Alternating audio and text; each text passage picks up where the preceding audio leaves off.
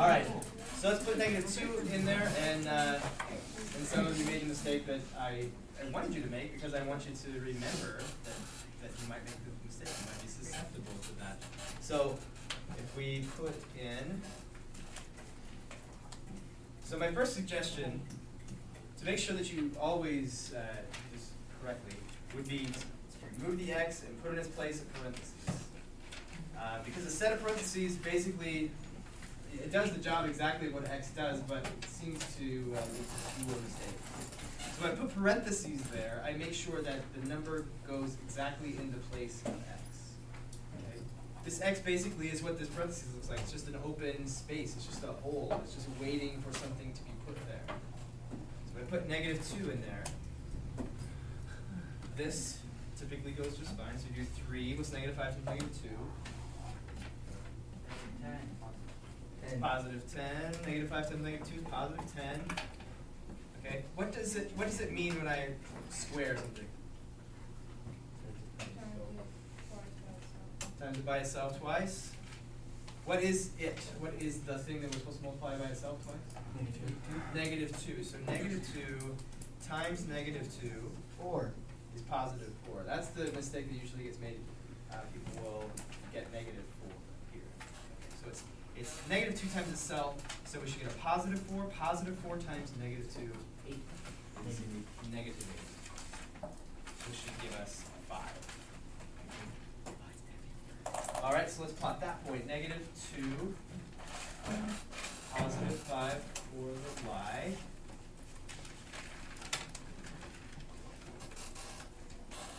So one of the main things I'm trying to get you to see here before we spend a lot of time graphing lines is not all graphs are lines. Does it look like if I were to connect these points, I could make a straight line out of it? Does? No. Even here, that's pretty steep, and the line from there to there would not be as steep. This can't be on the same line. So if we were to connect them, they wouldn't be a line. They would be. How would you describe that shape?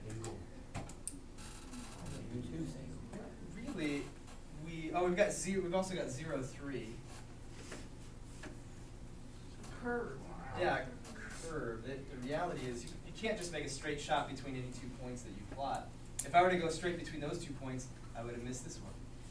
So if we want to make it more natural, we try and make it a nice, smooth curve. Okay. So if I were to connect these points, at least that much of it looks like a curve like that would kind of, it would make a curve like that. If I were to plot lots more points, if I were to plot this point, and this point, and this one, and this one, and this one, and this one, and this one, plot all these points, all those points together would start to mush together and make this curvy shape. Not an angled kind of shape, but a curvy shape. Well, what do you think it's going to look like over here? Is it going to keep curving up like that? Do you think it's going to back down? Do you think it's going to flatten out? Down. It's going to go way up there and come way Down. back down? Okay, well, you might be right, you might be wrong. How can we find out for sure? Keep graphing. Graphing some points. Let's do another point. Let's do -3. -3. Yeah, let's put in -3 and see what comes out. Right? So here's your opportunity to. Did you make that mistake before with the squaring of a negative number? And again, I would really highly suggest that you write it down. Write down every step. Write down every step that you do until it is you're much more practiced and fluid at it. Don't start trying to skip steps now early on. Wait until later after you've done it a bunch of times.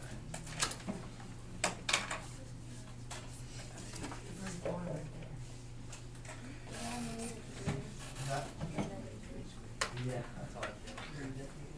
Alright, that's a -3, sorry.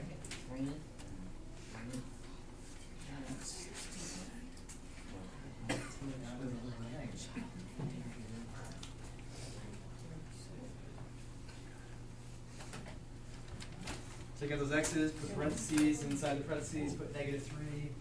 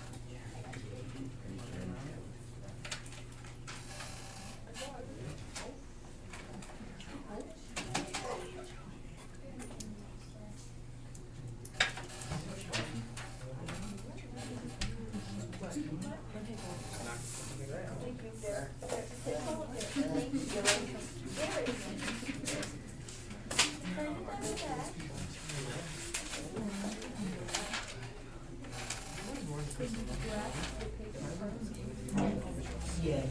There, you destroyed my paper.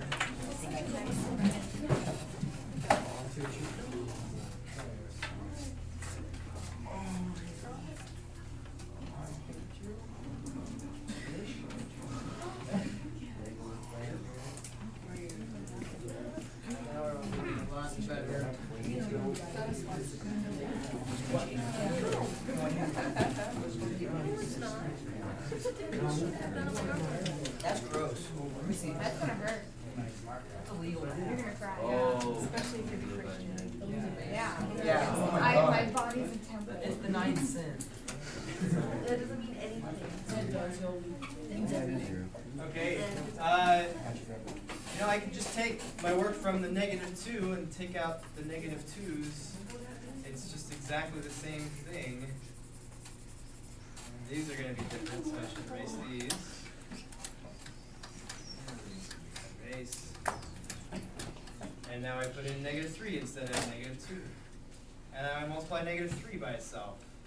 And that's -3 times -3? Positive 9. -2 times 9 is -18. -5 times -3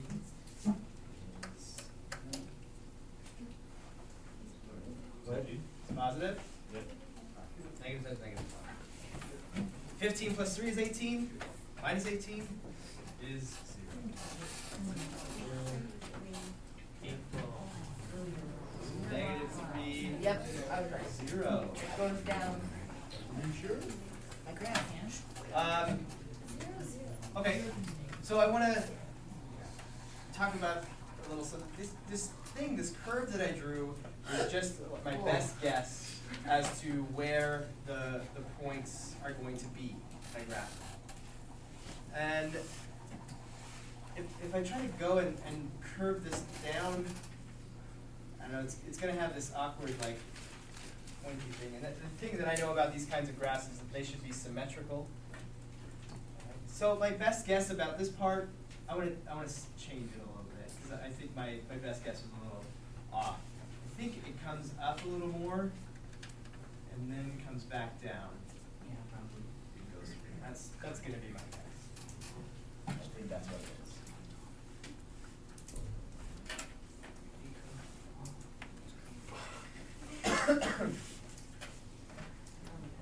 So, hopefully lesson learned, not all graphs are lines.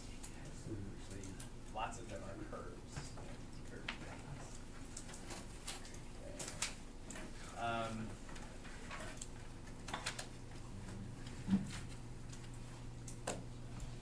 Has anybody learned anything new so far? I don't know. So, here's what I want you to do, just as practice. So, down here in your summary of your notes, if you learned one thing, write a quick little sentence about what it is that you learned. Maybe you learned that those two functions are the same, or maybe you learned that be careful about when you put a -3 in there for the square, you got to multiply -3 by itself, whatever that might be. Write down just a quick little notes yourself. This is something that I learned. As you do that, I'm just going to set up our next convention.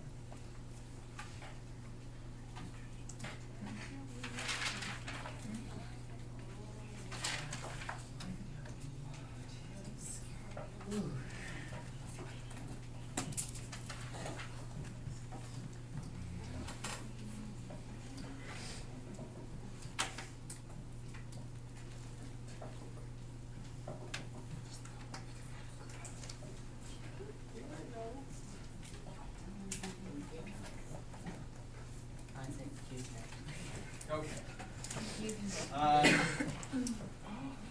So now we've kind of agreed that if we get y by itself, it certainly makes this function much easier to use. We can put something in for x, and it's much easier to figure out what y is. So let's take both of these and get y by themselves. Okay, so y by itself in this equation and that one over there. We can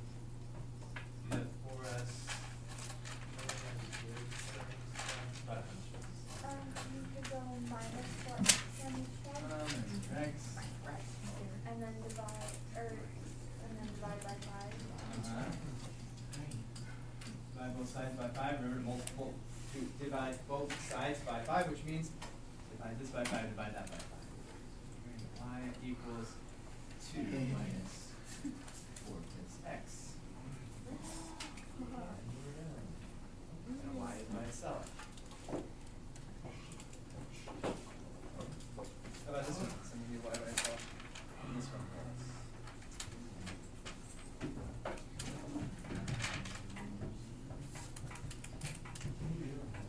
All right, Lily. Lily.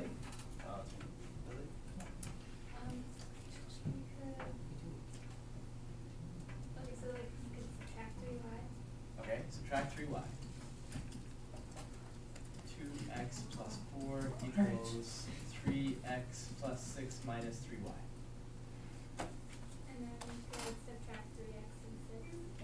Subtract 3x, subtract 6. I'll subtract 3x from the other x term. Subtract 6 from the other constant. So we get negative x minus 2 equals negative 3y. Then divide by negative 3. So negative 1 divided by negative 3 is positive 1/3. 1/3. Yes. Negative 2 divided by negative 3 is positive 2/3.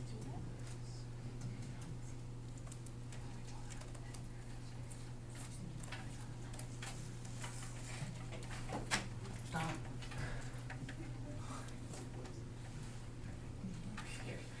So, here's where we are. We kind of, remember we've already talked about line, we talked about slope-intercept form, we talked about y-intercepts, talked about slopes, talked about these things quite a bit. But we've come back around to it again because all the stuff that we've gathered, like what a function is and how a function works, and what a solution to an equation is, what a graph is specifically, all of those things help us out a lot more than we might have realized. So I try to get my algebra 2 and to a little bit lesser of an extent my calculus students to remember how important it is to understand what a function is. And even if we have no idea what the graph is supposed to look like, if we want to graph it, we just need to find some solutions, which means we just need to plug in some x's, find some y's, find some solutions to those equations. Just use the function, put input and get output. Okay. So let's do that now. Let's get a few solutions and graph this graph. Let's see what the graph looks like. So it's up to you. You can put whatever you want in for x. You want to put a 1 in there? 0. 0 instead of 1. Okay, 0.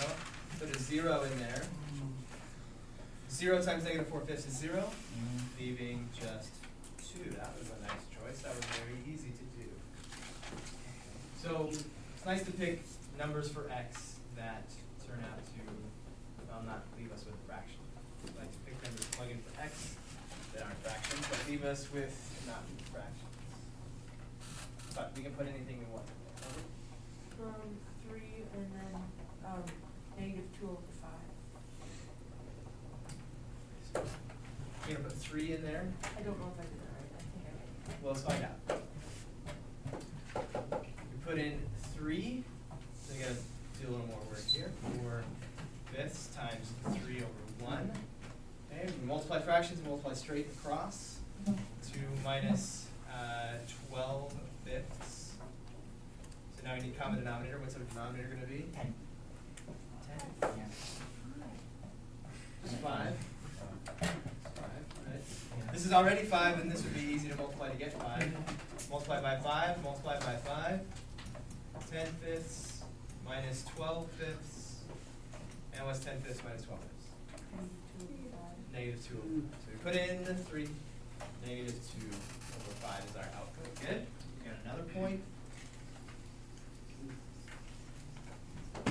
So this is a great point. It's perfectly good. It's just that when we go to graph negative 2/5, it's going to be a little bit some guesswork. But you kind of gotta have a good guess where 2/5 is.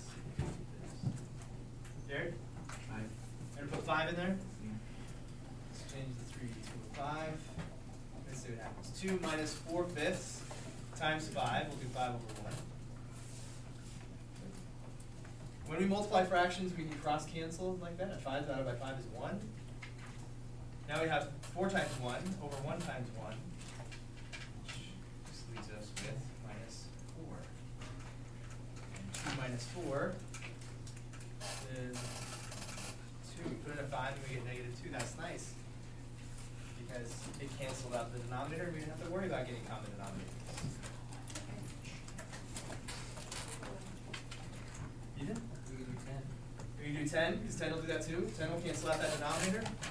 2 minus 4 fifths times 10 over 1. 10 divided by 5 is 2. So we have 4 times 2 over 1 times 1. That's 8. So 2 minus 8 is negative 6.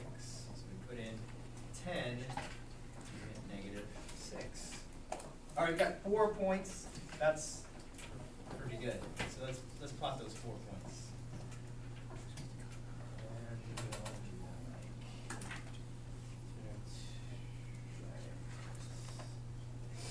So 0, 2, 1, 2. That one was really easy because we just plug 0 in there and that term goes away and then it's left with 2. So I would call this our y-intercept. 3 and negative 2 fifths. So negative 2 fifths is just a little bit short of negative 1 half. So I'll just put right there.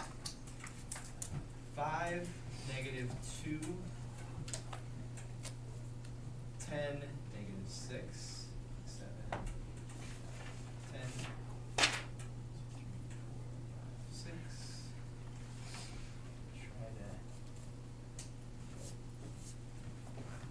So I plotted 4 points somewhat randomly. You know, I've allowed you to pick any x you wanted, and it looks like these 4 points are on a line, right? Looks like I can draw a straight line through them. And probably this is not some curvy thing going through these 4 points that look like they're in a straight line. We've chosen at random. They just so nicely lay on a line. So it turns out that if we kept plotting points, we would just keep getting points on this line that goes through all of those. So just looking at this equation, how can I be sure, how do I know that when I graph it, the graph will be a line? You just point guns at it.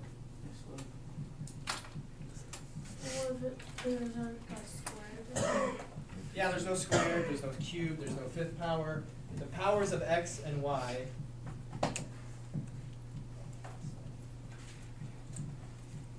what is the power of x in that equation? 1, and the power of y is 1. So if your x's and your y's are all to the first power, then you know that it's going to be a line when you graph it. That's what we call a linear equation, linear function, because when you graph it, it'll be a line. And those are the ones that we're going to concentrate on.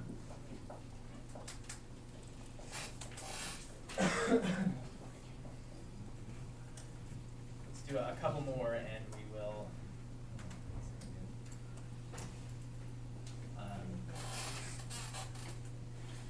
what I'm hoping now is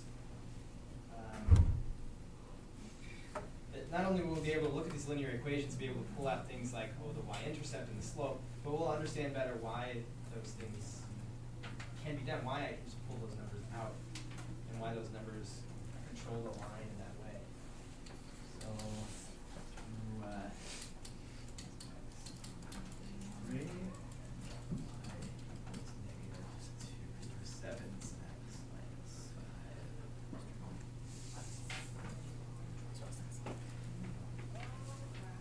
5. So now we come at this graph and we say, oh, that 3, that's the y-intercept.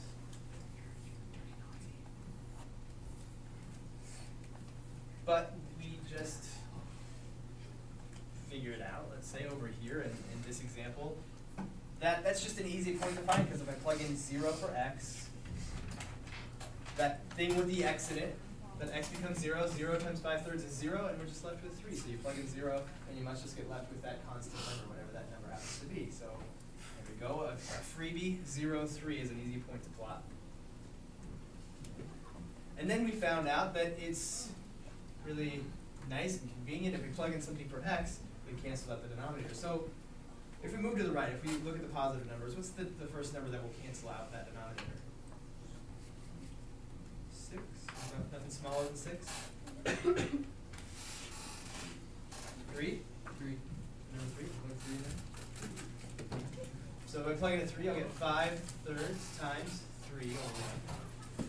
That's 3. 3 divided by 3 is 1, so we have 5, 1, 3, that's 8. Let's make a little table here. Put in 0, get out 3. Put in 3, it cancels the denominator, and we just add that much to 3, and we get 8. Go over here. We're just adding 5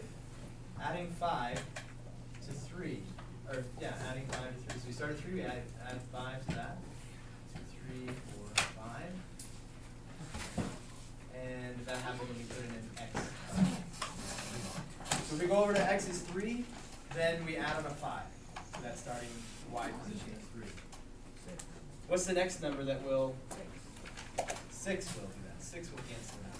But 6 instead of 3. Well, 6 cancels with 3 as well, only 6 divided by 3 is 2 instead of 1. So we have 5 times 2 is 10. So we're adding on another 5. We got 3, add on another 5, add on another 5, up 5, and another 5, 2, 3, 4, 5. Go over to x is 6.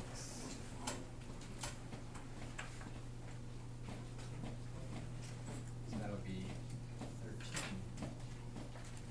What about in the negative direction? Is there a negative number we can plug in that will cancel out the denominator? Negative 3. But because it's a negative, when we go and multiply it by 5 thirds,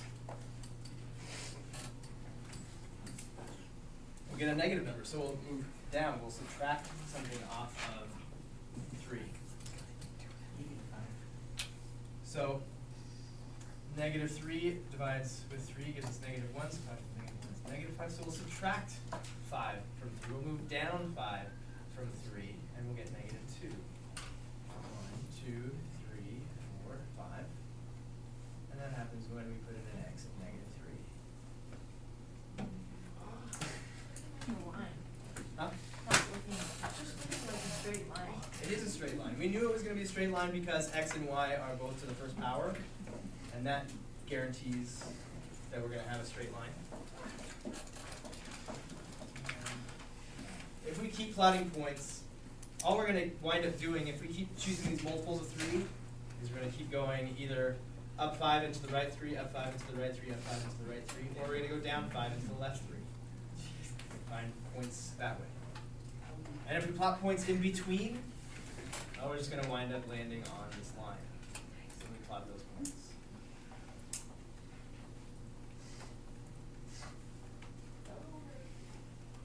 So using that information, using that we can plug in 0 for x and we just get this number out. That's an easy one. And then we're going to just move down this much and to the right this much to find another point. We're using slope-intercept, product of the y-intercept and the slope.